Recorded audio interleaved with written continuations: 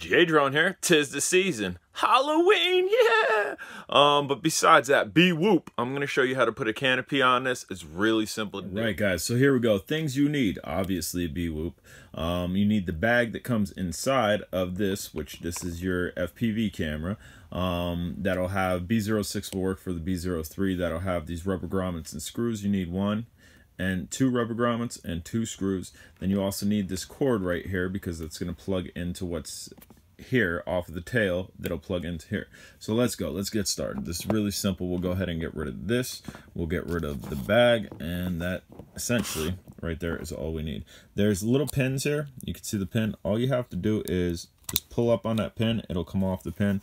Come over to this side, pull up off that pin, and then you can just simply take this off. And then we can put this off to the side. Now what we have here is our board. That's what the whoop camera is going to plug into. But first thing we need to do is with these little rubber grommets that we have sitting here, 1 and 2, we need to put them on posts 1 and 2. So that's what we're going to go ahead and do right now. Just go ahead and put it over the post and apply pressure. A little left to right pressure usually works, left to right, and then go ahead and snug this down. So once that's snug down, go ahead and get your second one, and we'll try to hold it like this. That way you can see, put it over top of the post, and then a little left to right pressure and snug down. And there you can see 1 and 2 grommets are on top of there. The next thing that we need to do is this tail that is coming off of this. We need to connect this wire, this little wire harness that'll allow it to plug right into the board. So that's what we're going to do. We're going to put the pins corresponding with the holes on the plug. And did I do that right? I think I did. Name's up. So now that's plugged, as you can see right there. And then we are going to then plug this into here. Let's see, which way is it going to plug? I don't know. This is a 2-prong, and that is a 3-prong. So I'm assuming it doesn't quite matter. It might matter, but we're just going to plug that in there. If I have it right. I think I have it right. Those pins are up, holes up. Okay, so now that's plugged in there. And okay, yes, so you want to go to the right of that.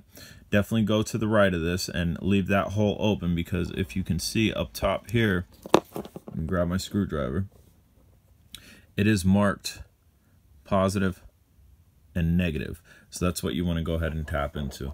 Now the next thing we need to do, and the last thing that we need to do, we need to screw this on. You want to make sure this connection's in the back and your camera is facing the opposite way. So that's going to go right like that. We're going to tuck the wires up and in. And once those wires are tucked in there, which is easier said than done, we're going to put this over top of here. We're going to go ahead and get our screw and set our first screw. Sorry about that. Just trying to match up the holes here.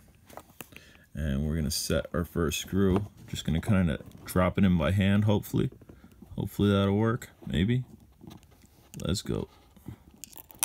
Did not work, guys. A magnetic screwdriver would be ideal. And as you can see, it's sticking. So we're just actually going to set that in there. We are going to get our holes matched up again. This is probably the hardest part of this entire thing. So if you can get plug and play down, you can do this.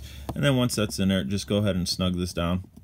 You don't want it too tight. You want to get the other one on before you super tighten everything. And we are going to just go ahead and set this over here. Come on. Move it. Maybe I have it too tight. Might have it too tight.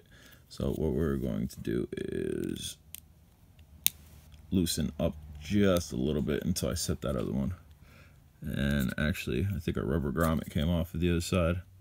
I think it did, and damn, it did right there. So we're going to rewind here. Take this off.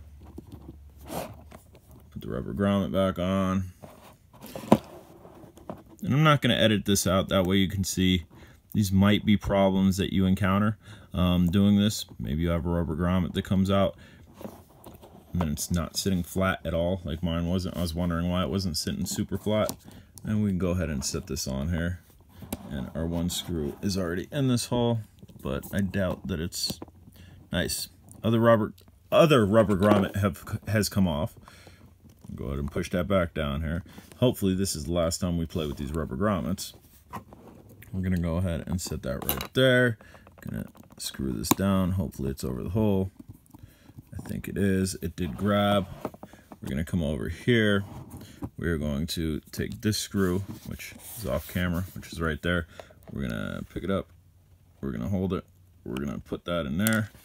And of course, it's being a pain in the butt, guys. I would really recommend using a magnetic screwdriver. Otherwise, you're gonna have all types of issues. And do your work over a clean work surface. And it's not quite there. We need to be right there, I think.